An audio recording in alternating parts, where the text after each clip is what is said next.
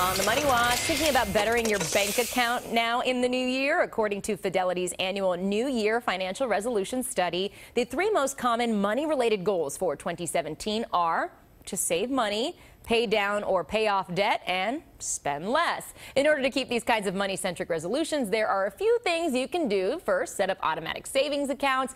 Every time you get paid, a little bit goes into savings to get rid of debt. Pay more than the minimum amount of your credit cards. And if you have multiple cards, pay off the balance of the card with the highest interest rate first.